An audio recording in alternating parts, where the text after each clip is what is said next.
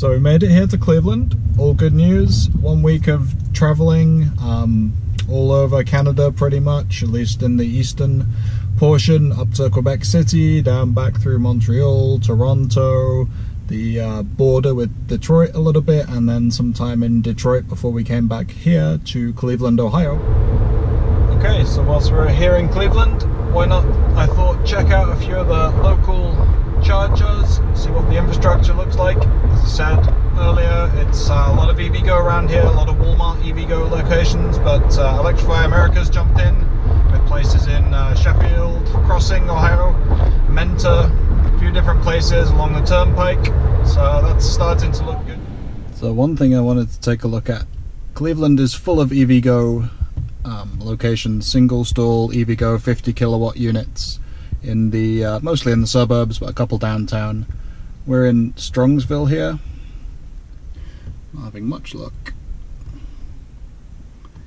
EV go. Okay, so there we go. So it's just right on the corner here. There are 3 J1772 plugs and the single charging station combo, CHAdeMO and CCS, all available, so they say. Let's go and take a look and see what the reality on the ground is.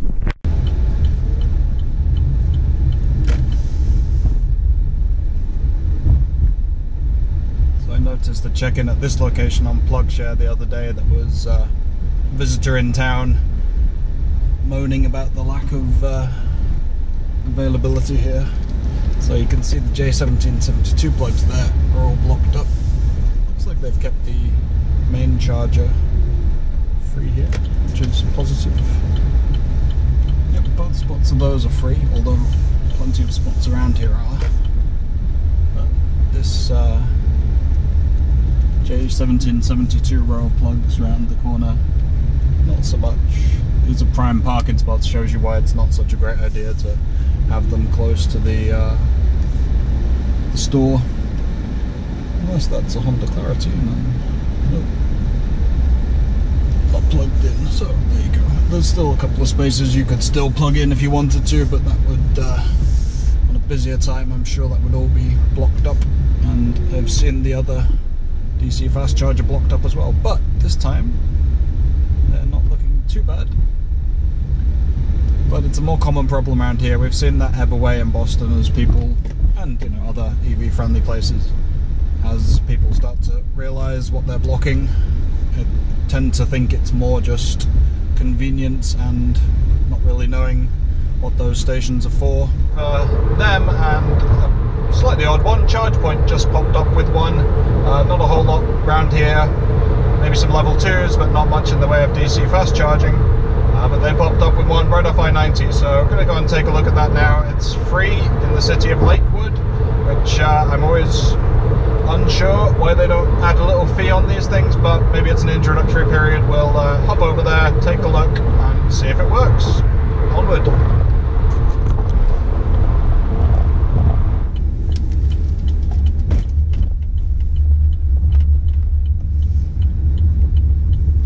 It's a pretty interesting location. This is an ice rink or a sports arena or something.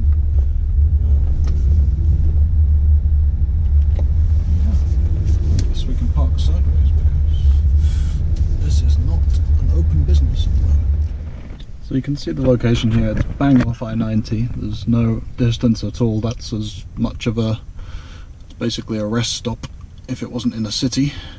So we're to the west of Cleveland here in Lakewood, Ohio. And it's, if you're passing through, I mean, this is probably easier than the Electrify America site, isn't it? Even it's right off here. I think the Sheffield Crossing Electrify America went in somewhere around here. The Mentor, Ohio is right here. That's where the Electrify America went in there. So you've got a bunch of different options around here now. This is the first ChargePoint I've seen, and it's one of these newer ones, or at least the first ChargePoint obviously in Cleveland in terms of DC fast charging, so that's pretty cool. I like the look of this one. It is only 50 kilowatts. I'm betting it's a 125 amp because this is a brand new machine. I can't imagine they'll have stuck one of the older 100 amps in, so let's get it started up, see what we get.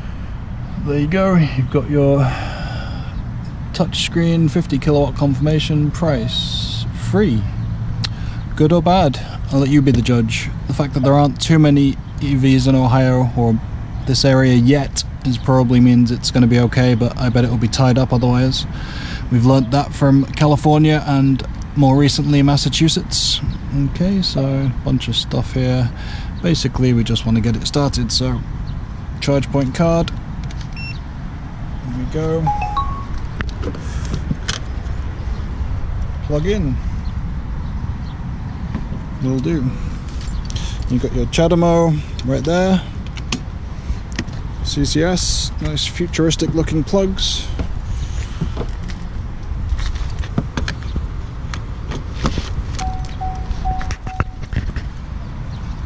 Okay, let's figure it out. Familiar charge point graphics, and starts up right away.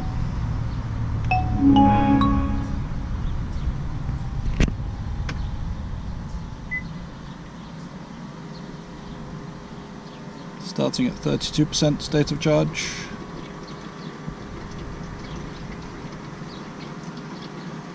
Ramping right up to its 44 kilowatt on the machine. I would bet that's more like, well, let's see what it reaches on the machine first. A little more like 42, 43 in car.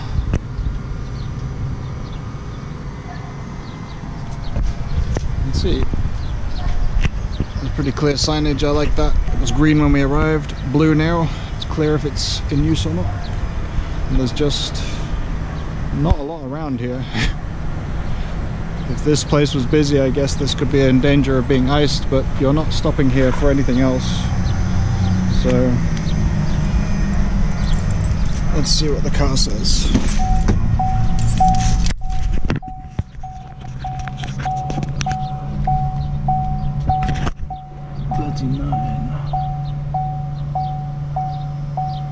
Okay, well, machine there thinks it's delivering 44.4 kilowatts. The car says it's taking 40 kilowatts. So there you go, we started at 32%. And have a quick look around the area, see if there's anything of interest, anywhere you might go and grab a coffee, or if this is a place you're going to be kicking about with your car and not a lot else.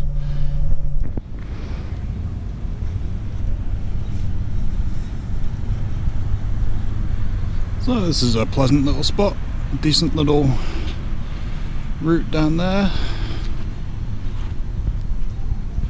with plenty of cafes and bars, so if you were that way inclined you could wander, grab a coffee and kind of entertain yourself whilst you charge. It's probably a student area, but then back down here this is facing in the direction of the charger. It's all residential, so you have to walk 5-10 minutes to find anything. Back to the car. So yeah, not what you would call busy, but there's the interstate exit and there's your charger, so that's probably a good thing. Well, that wasn't intentional, but we are at 1 minute to 80%. So down to 23 kilowatts, not surprising.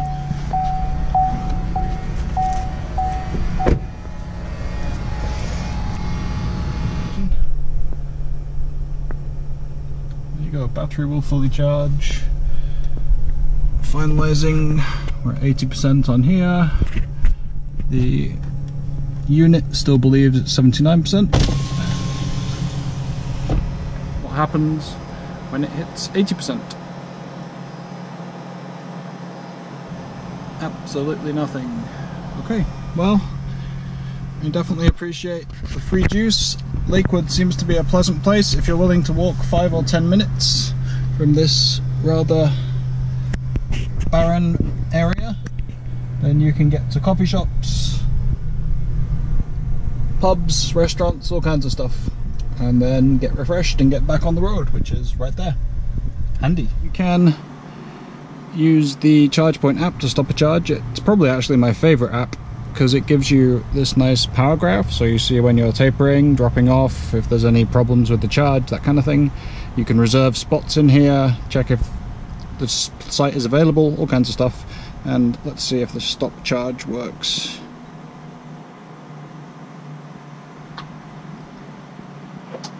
Yep, that'll do it. Not charging, machine stopped at the same time. And there you go, half the battery, more than half the battery for $0. Thank you, Lakewood. These are good. This is locked in there now. It's much more secure than some you'll find. Chadamo's below it. Now lighting green to show you it's available.